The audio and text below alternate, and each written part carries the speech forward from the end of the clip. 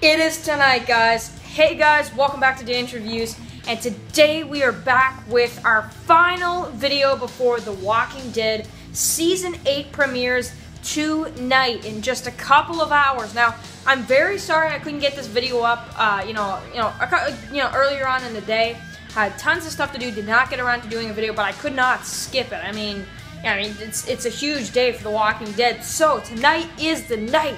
So I'm just going to talk about my expectations a little bit for the season premiere. You guys can write yours below before the episode starts, because the season finale of Season 7 is going to be coming on really soon. So, and we're getting really close. So, really excited. Now, I am going to watch the Season 7 finale again, actually, on cable, before. And I was also watching some Season 7 there, earlier on today, just because I love Season 7. And, at least those last few episodes are really good. So, I was watching some Season 7 a little bit. Now, I want to also talk about one more thing before The Walking Dead tonight. This has nothing to do with The Walking Dead tonight, but just wanted to talk about it. I did actually get the hardcover for the Here's Negan comic, so this is cool. I will review this probably at some point in time this week, but with The Walking Dead coming back, it's going to be difficult, because I'm going to have tons of TV show videos to do, so... yeah, that's aside the point. But anyway, really excited for tonight's episode, guys. You guys can write your comments below on what you're expecting. Here's how I think the episode's probably going to go in general. I think that we'll probably get the first half of the episode being them, the speeches, leading the walkers to the sanctuary, even though it could get wrapped up pretty quick. Putting the arm color things or whatever, getting that all set up. You gotta have a good few minutes of that, and then you're gonna get into the action. You're gonna see the battle at the sanctuary, I'm guessing, or at an outpost. It's very tricky to say, but then we're gonna probably see the walkers, close in and overrun the sanctuary, I'm guessing, and then the Saviors are gonna be trapped, and then Rick's group are probably going to flee and leave. And they're going to go attack some other outposts. Now, whether or not we see the attacks on the outpost is a good question. I would lean towards the episode would probably end before we get to that point.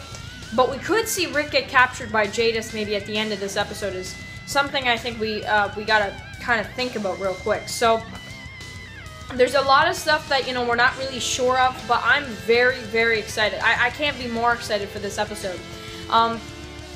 When it comes to Season 7, a lot of people did not enjoy it. I think, personally, that Season 8 is going to be 10 times what Season 7 was. I think Season 8 will probably beat out, like, Season 5. Probably, I don't know if it'll beat out Season 6. We'll have to see when we actually see the full season itself.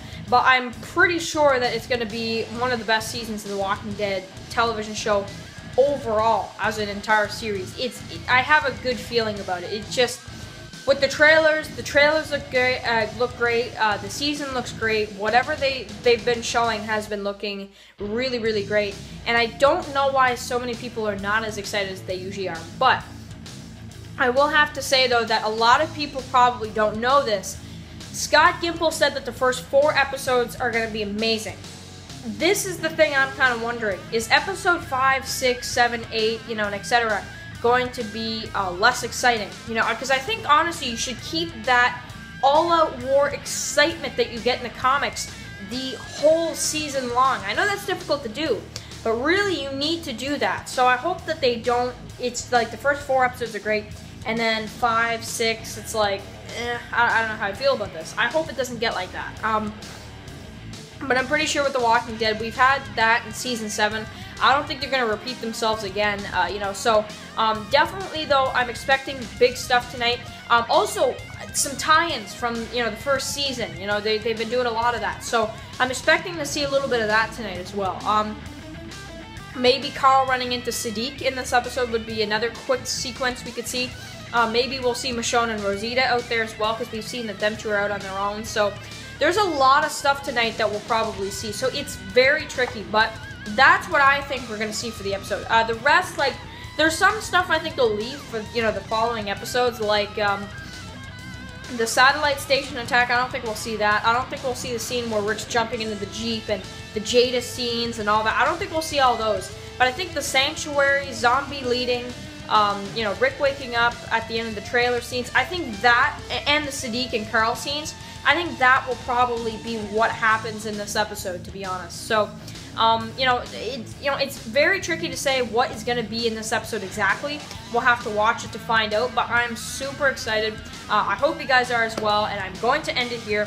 I hope you guys enjoyed. Enjoy the episode tonight, guys. Seriously, enjoy it. And after the episode, we're going to do tons of discussions, and I'm actually going to try to, if I can get enough questions from you guys, do a Q&A every week for The Walking Dead. Every week. You know, every week you can write a questions, whatever, and I'll answer them in a Q&A video every week. Maybe I'll do them on a specific day or something. So, because I want to start a new system like that. So, anyway, guys, make sure to write your comments below. Enjoy the episode tonight, guys, and I will see you guys tomorrow for my review. I hope you guys enjoyed it, and happy watching, guys. I'll see you guys really soon. Peace.